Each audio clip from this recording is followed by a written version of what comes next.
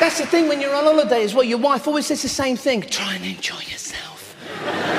Try and enjoy yourself. How do you try and enjoy yourself? What's that? And they're always checking, are you enjoying yourself? Yeah. Are you enjoying yourself? Yeah. Yes! You don't look like you're enjoying yourself. I don't know how that looks.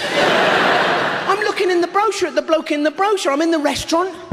Out by the fucking pool. The thing is, if you start enjoying yourself, your wife is the first one to come up to you and go, all right, fucking calm down. Twat.